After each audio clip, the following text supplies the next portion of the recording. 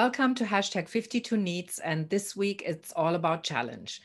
And I'm absolutely honored to have with me Della Duncan, who is a renegade economist. She is the host of the Upstream podcast, a right livelihood coach, an Atlantic Fellow of Social and Economic Equity at the International Inequalities Institute at the London School of Economics, a gross national happiness master trainer, and an alternative economics consultant.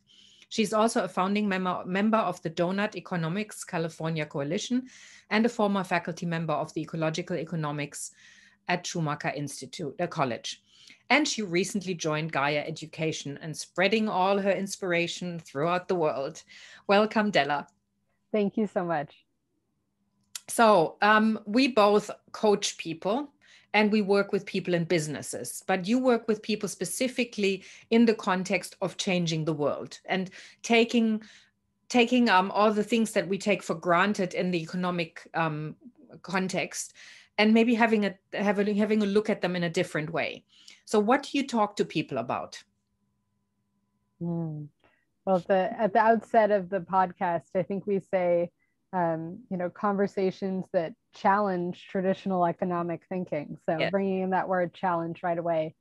So I would say that there are some assumptions that underpin mainstream economic thought and practice. And I love to kind of question them, kind of unearth them, and just have some more thoughtful conversations about, are they helpful? Are they true? And what are the shifts that we can make about those assumptions that would lead to greater human and planetary flourishing? That's the goal. A more healthy and vibrant ecosystems, people, planet, all of that. So I just like to challenge and critique mainstream economic thinking to guide us there. Okay. And are there people and individuals interested in working with you, or are there, let me put it this way. There are a lot of startups that want to do work differently, but are there also, top 500 companies that are working on changing the economic system? Because a lot of the traditional model is profit before people, but it's changing. We're starting to thankfully look at people before profit. Yes, I agree.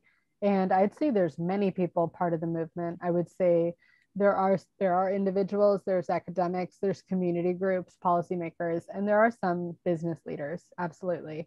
So yeah, the change looks different for each of them, but particularly I do work with individuals as a right livelihood coach. So that's kind of working with an individual on what is their contribution. Yeah. But I also work with organizations who want to shift to something possibly more with horizontal governance, more democracy in the workplace, more transparent. But also I do work with organizational and business structures as well. So there are many different elements of the change that is possible. Yeah. Okay. I did an interview some time ago about B Corps. I thought that's really a gentle way of stepping into making changes. I think you are actually, I'm not calling you radical, but you are a renegade. You really challenge people. You want, talking about pushing yourself out of your comfort zone and having a look at what works and what doesn't work. And you're not just doing that again in a small context. You are really shaking up the world. So you're absolutely right that I didn't mention this, but I do not usually work with any for-profit businesses. I'm explicitly post-growth, as we call it, or we could say post-profit. And the idea behind this is I really do not mean to stigmatize any individuals who are in any for-profit businesses. In fact, my partner has a small business himself. So I totally respect folks who are entrepreneurial, who have ideas and want to share them and think that there can absolutely be morals and ethics in businesses. What I have a question about is the profit motive. So the business structure really puts that profit motive first, even if it's a triple bottom line, meaning profit, people, and planet, or a benefit corporation. They do better, and they acknowledge that people care about things other than profit. But the mechanism of the system is still that profit is the overarching goal. It's what needs to be focused on. It's what needs to grow. It should grow forever. So I just like to ask folks different questions, such as, how do you measure success? And if you measure success by money growing in your bank every year, is that helpful or is that healthy? Because maybe there's an amount at which you might find enoughness. You might find contentment. There may be an amount where you reach and then you want to grow in other ways. Like maybe you want less work or more rest or more time in nature or more time with your kids or more time with friends.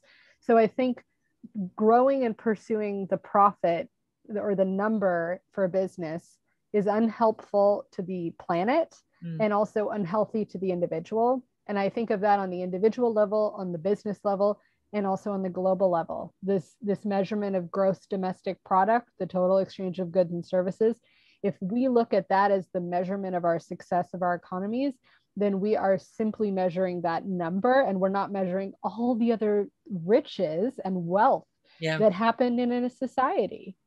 So we're leaving that out when we focus on that number. It's very unhealthy and very unhelpful for climate and climate change. Well, that's why you're a gross national happiness master trainer, right? Exactly. Yeah. Okay. So I mean, not everybody is out there to change the world and go into work and say, like I'm just going to radically change the whole economic system. But what can people do at work? I mean, I work with as a leadership coach. I work with people all the time, and I say, speak up. There are a lot of people who just go with the flow and they turn themselves into pretzels. They're overworked, they're exhausted, they're depressed. And they, as you said, they measure their success by money, and the only thing they want is to be promoted and earn more money. And I love working with people who say, what, the job I have is great. I don't need to stretch myself in such a way that my family and my health suffers, because I also want to have a life outside of work. I want to become a functional or a more functional human being. But what do you challenge people, or what kind of tips do you have for people who say, I want to challenge myself at work? So I would invite that person. Let's imagine someone working in a for-profit business who's having these symptoms that you're talking about. I would acknowledge and listen, and I would say, these are the systemic reasons for what you're feeling. That capitalism, the for-profit motive, and the private ownership structure, like having a boss, these things lead to feelings of loneliness, of competition with your colleagues, of alienation from your work, meaning you're constantly doing work that is not valued in terms of how much money you're making. And the productivity is keep trying to be rationed up. So I would invite folks to first see how the system is creating the harm or the suffering that they're feeling. I would then, if there's somebody who loves their business, they feel excited about their business, I would say, what if your business became a means to an end and not an end in itself? Meaning, what if you became a hybrid, not-for-profit / hybrid business? Meaning, what if there was a pizza place, for example, everyone was paid a living wage, everyone had sustainable supply chains, ethical cheese and dough and all that. But at the end of the year, 100% of that profit was redirected to a nonprofit of their choice, a homeless shelter, a rape crisis center, a climate action coalition. So all of their efforts in that for-profit business, they were making a living wage, their needs are being met, but all of their work ultimately is going to serve this greater good, this social or environmental mission-driven organization. But I would also encourage folks to look at the decision-making structure. And I would say that there are so many ways that you can transform that decision-making structure to make it less hierarchical, more democratic, more transparent, where your voice can be heard. So sometimes that looks like going from a regular enterprise for-profit structure to a worker cooperative. And there's a ton of groups that are helping people do this, especially older folks who are retiring. There's something called the silver tsunami, where we're saying, what if all the older people who are retiring sold their businesses to their employees, thereby democratizing the wealth and the decision making? And we know that cooperatives are much more sustainable, much more ethical, and people who work within them have much higher levels of well-being. So that would be one way. But like I said, to go even further, the kind of the pushing it, the radicalness that you described, I would say transforming the business into a worker cooperative, but then transforming that worker cooperative into a hybrid, not for-profit / not-for-profit business structure where 100% of the profit at the end of the year goes to a nonprofit or a mission-driven cause of their choice. Okay. All right. Well, that sounds like a long-term, really great plan. And I think in terms of and I'm very happy if people say, no, it's about money, and I really need to make sure that I have enough money in the bank for, plan B, plan C, plan D. Everybody has completely different needs. But again, it's about stepping outside of that and looking at the bigger picture. How do we contribute with our thinking to the larger economy, to the larger world we live in, and to the stress that people have? Again, as you said, how we buy things. Do we buy things that are fair trade, or whatever it might be? But it's about, again, it's for me, it's always the ability to think critically, to look at the larger picture and to say, is this really working for me? Is this really working for the world? And I think we need to have more of that critical thinking these days. And so this is when you say we're talking about cooperatives, there's a requirement for people to think.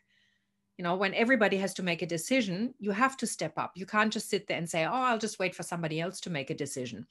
And I think that's a lot of the times at the moment, people are in such overwhelm with everything that's going on. They'd rather leave the decision making up to other people. I would say that a close cousin to our need for challenge is our need for contribution. Yes. I truly believe that although some of us may feel that we have to scrape by and get our basic needs met because our economy does make us feel precarious, right? Yeah. Especially in countries where we don't have healthcare or education that's universal, right? So I totally acknowledge the difficulty of that. And yet I still believe people all have a need for contribution in society. Yes. So I do think that our work can be a vehicle for that contribution. And I think everyone gets that. And one example of this, in universal basic income studies, a lot of people think, oh, if people were given a universal basic income, people would just sit back on the couch and watch Netflix and eat potato chips all day. That's not what the research says. The research says sometimes people take a short break because they've been working and they're exhausted and they have burnout. But almost every single time, people then find something productive, meaningful, and beautiful, some way to contribute to society. Yeah. It may be art, it may be caring for people, it may be activism, it may be research, and it may be other productive labors as well. I mean, all of that is productive. So just to say, I think contribution is key to talk about, as well as challenge in terms of needs. Absolutely. So before we challenge ourselves, we've got to challenge assumptions and the way we look at the world. I mean, when you say that older people contribute, I mean, ageism, for example, that's one thing that I would challenge, because a lot of people who are older actually have much more to contribute. I mean, I find it really difficult to imagine that somebody is cut off in their mid-60s when they've just reached that level of wisdom where they can actually say, I've got all the experience. Now I can finally contribute, because I don't have to just challenge myself, but I can challenge because I come from that sense of I trust myself, so I can contribute. One of my favorite reframes is not you go into retirement, you go into refirement. And like so that it can actually be a period of lots of contribution and gift to the rest of the world, for sure. Yeah. Okay, so how do we summarize this, what we've just talked about? How do we summarize this? I think the insight that I had is that one of the ways that we can meet our need for challenge is by tapping into, what is the contribution that I want my work to make? Like, where do I want to contribute? Maybe is there a cause you care about, or an effort or something? And if you can bring it into your work, if that's possible at all, beautiful. If it doesn't make sense with your everyday job, then could it be some activism or systems change work that you also do? But I think that one way to meet our need for challenge is to tap into our need or our connection with contribution. Yeah. And I don't think we've actually said it in that way, but what I just got out of this was the need to stay solution focused, not just be the pebble in the shoe and, saying, oh, nothing's working, or I hate my work, or, I'm really stressed out, but looking at what you can actually do to challenge assumptions and again contribute, and doing it in such a way that it creates a sense of fulfillment, which is what fulfilling needs is all about. So you can use challenge in a really, really constructive way. So that would be my summary. Absolutely. And I'll just add, going back, that if somebody is feeling that stuckness or they're not feeling happy in their work, to your point, there are things we can do in our own thinking, right? To be solution focused, to change our attitude or mindset. And then I was also inviting, just that sense of like, what are the systems that I'm a part of? How are they contributing to my sense of, discomfort or not feeling well in this work situation? Just because sometimes we change our mindset, but sometimes we need to change the structures, right? The systems. And so looking at that for-profit piece, looking at that ownership model, looking at that decision-making process, these can feel much more difficult, but I think those challenges are necessary for this larger change to a more equitable and sustainable future. And they could lead to they would lead to greater personal well-being for you as well. Absolutely. So just it's like a both and. Yeah. My experience as a coach working in organization has always been that people, when I challenge people on the assumptions that they've made about what is the right way of doing things and what are the conditions they have to accept because there is no choice. Whenever I say, go and start negotiating them and start questioning them, start talking to your leaders, not from a rebellious child kind of place where you go, oh, I don't want to do this anymore, but from there's another option and let's think outside the box. And a lot of leaders actually welcome that when it doesn't come from, it's not working, help me fix it, or you've got to fix it, but I've got some ideas. And a lot of things are totally negotiable because leaders really would like, at least the leaders that I love working with, totally welcome people's input and saying, let's just do this differently, especially in organizations where the boss is actually the one who can make those changes, when there is not a board and, shareholders and all of that attached to it. It's much, much easier. But even then, it's possible to make changes. So let's embrace challenge and move forward. And again, step outside the comfort zone and just keep moving. I think that's the key. Yes, I agree. Thank you. Thank you so much, Della. This has been hopefully for me, it has been a really thought-provoking conversation, and I hope it's been for everybody who's watching. And thank you again. And I look forward to seeing everyone next week.